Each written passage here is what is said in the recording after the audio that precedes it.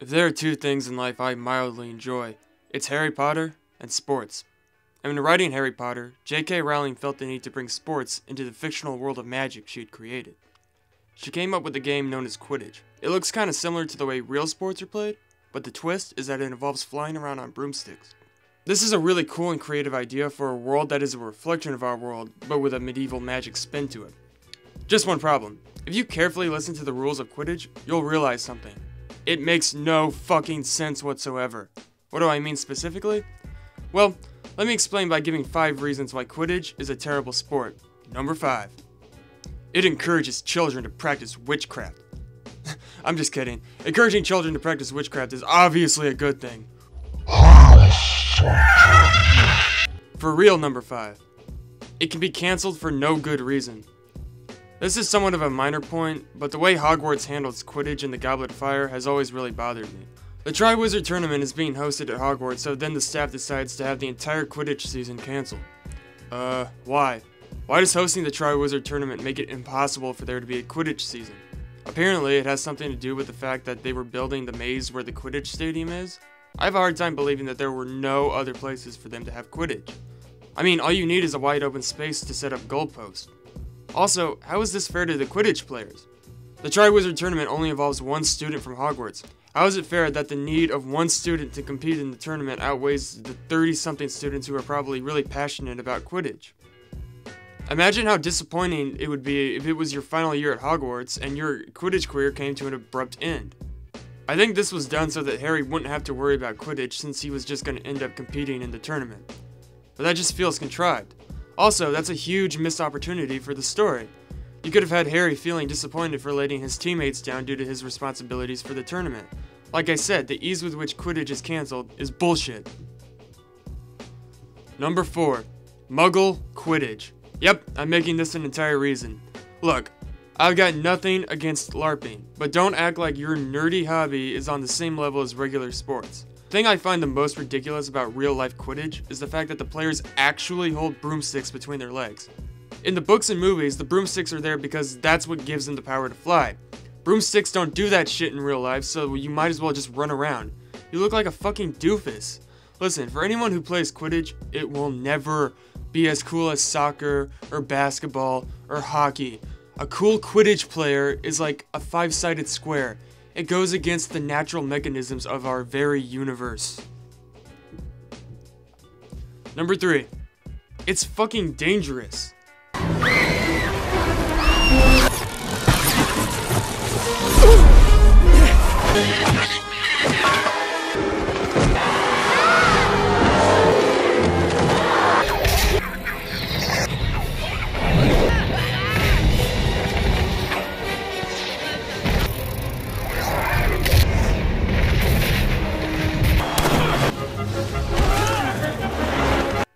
Let me get this straight.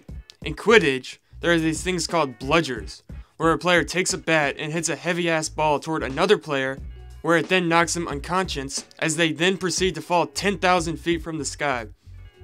And they let 11-year-olds play this shit?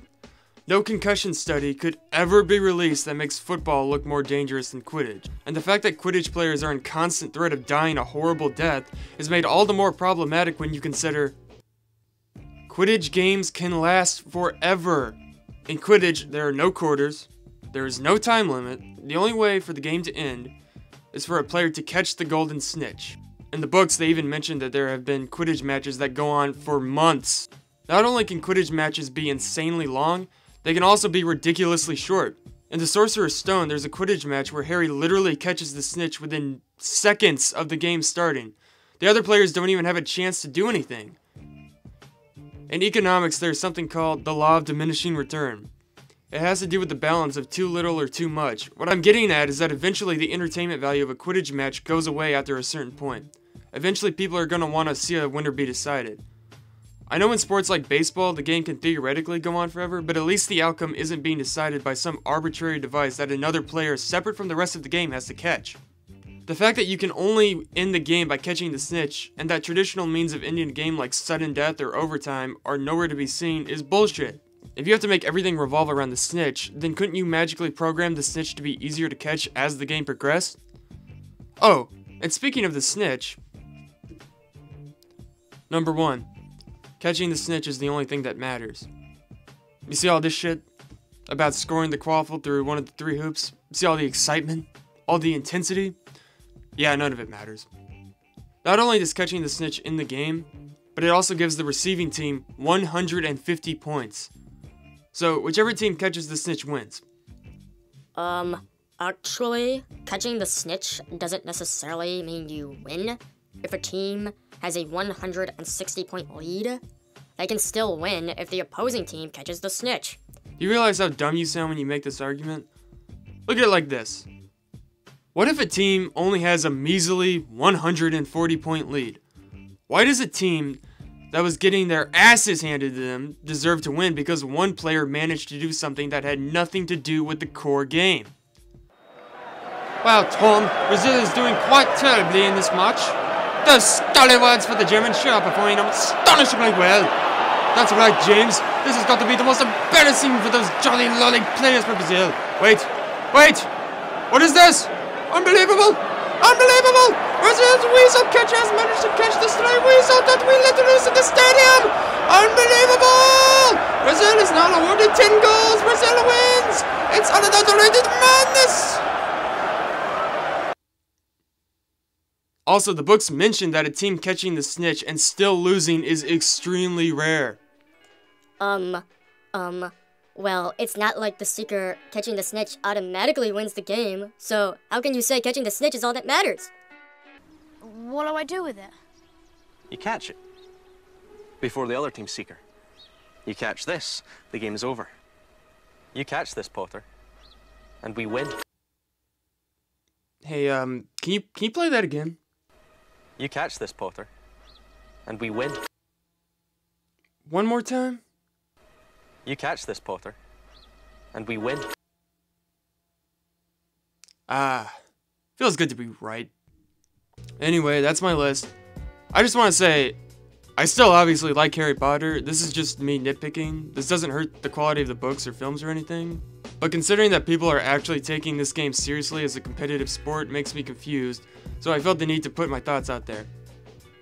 I also want to apologize to J.K. Rowling because I'm pretty sure she had no idea when she came up with Quidditch that some disgruntled asshole on the internet would feel the need to tear the game to shreds. I imagine she just wanted to give her protagonist a way to shine in the story, so she made the Seeker overly important. And if you still think that the Seeker's role isn't overly important, let me ask you something. Do you think the story would have worked if Harry hadn't been the Seeker?